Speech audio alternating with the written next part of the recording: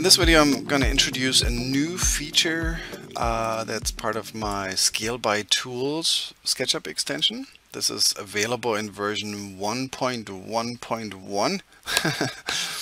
It started off as version 1.1, but then I added this feature, and so that was a bit of an afterthought, and it became 1.1.1. Anyways, you'll see it appear once it is approved in the extension warehouse, and it's actually a really cool feature. So previously, the Scale by Tools allowed you to transform by image and by equations. So there's a power equation, there's a sine and cosine equation, and then of course the same happens for, or similar things happen for faces and vertices. So now the new tool that you'll have is transform objects by attractors, and the idea here is that you'll have some object that is close to other objects, and you can actually have more than one of these objects attractors, and then the scaling of the other objects will be determined by how close they are to this attractor. It's easier to show, so let me show you. What we need here is one or more attractors, and the way that I've implemented this shows up right here. When I do that, you basically have to highlight all of the objects that you want to scale, and then the attractors have to be named A. That's just a simple workaround, but it works really well. So anyways, so I'm going to use the scale figure right here. Go to the entity info, change her from Laura to A. Sorry, Laura. And now I have that, and then of course I want to create a few more, so I'm going to use my place tools. So I'm going to put one there, and one there. I don't know. So they could be closer to these, so you could put one in the middle. Any of those work. So it's completely up to you how you want to do it, and it doesn't have to be these scale figures, especially when you do this in three-dimensional space. You may need something else, but they just have to be named A. That's all. So now I can highlight everything, go to transform objects by attractors right there. And now my options are again the same as the other tools. So uniform scaling, I'm just going to go with that for now, and I'm going to scale with a multiplier of 2. Might be a little much, but we'll find out.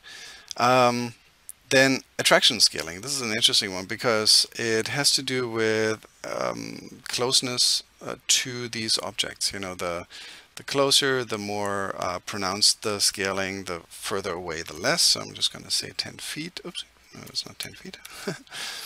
And oh, by the way, whenever this dialog asks for a distance, you can put in any kind of units. So if you're in meters, put in meters, whatever it is, but just spell it out and SketchUp will convert it for you.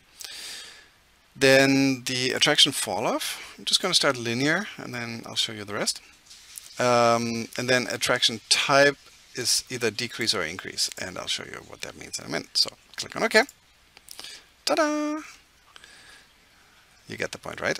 So you see now all of these tools, scaling, motion, etc., are linked to where these figures are. And then, of course, if you don't like it, you undo it and you just redo it. So, for example, my scale of 2 was a bit high, so I can lower that, get something that's a little more realistic. Then you saw that the boxes become smaller the closer they are to these attractors. This is because it says decrease here. If we switch that to increase, it's reversed. Everything gets larger the closer they are. So then if I go back to decrease, and you'll see here my 10 foot, well actually let me show you how this looks again. So this is how it looks with 10 feet. What that means is basically that, whoops, I just get both, although I don't want to double do it. Right here. What this means is that the scale factor, the multiplier, is reached at a 10-foot radius. So 10 feet away from this particular scale figure, all of these boxes have the size 1, or in other words, the scale multiplier 1. And again, the multiplier could be a rotation or it could be a displacement, but that's what this means. So I'm just going to undo what I just did, I'm gonna switch this to, let's say, 4 feet. And you'll see what happens. Now at 4 feet radius, everything will have that scale multiplier. So you can do some really cool stuff with that. And of course, you know, if you don't like the outcome, you can move these folks. In terms of attraction type, wait, let me switch this back to 10 feet. Keep that there. Linear is what I just had right here. It'll look like this. And you'll, where can we see it? Right here. You can see real nicely that you get a pretty linear scaling up to where now we're deforming based on this person.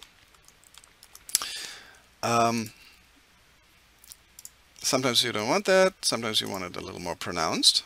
Then you can do square.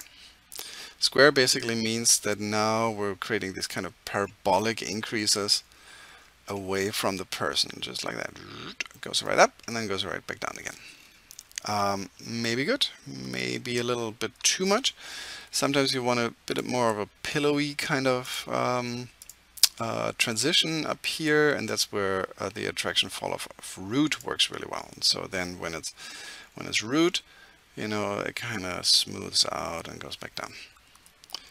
Let me make that a little more pronounced. Oh, it might be a little too much, but you get the point here. So now we've got kind of this stuff happening. All right, so oops. So those are basically the options there, but then you can of course use all the other, you know, possibilities. You can only scale in blue, for example, which makes everything just taller.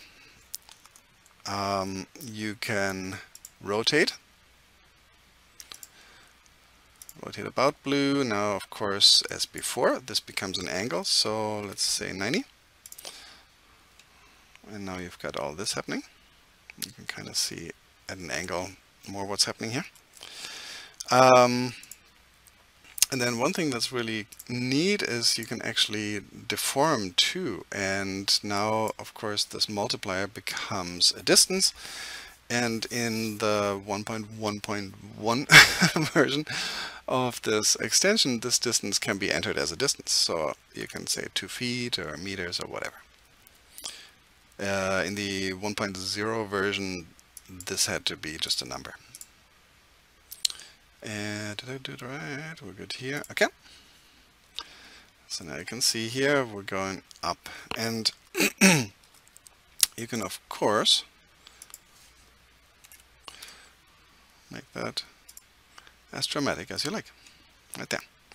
So now you've got this thing where basically these figures are weighing down the overall shape, so you can get a little bit of a pillowy thing happening, and you can use it for something like that, of course.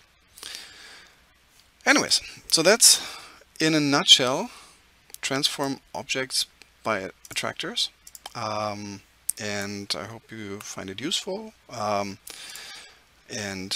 I'm curious what kind of designs you come up with, whether it's this tool or of course changing by image or any of the equations. So I hope you like this, and let me know if you run into any trouble. Otherwise, enjoy.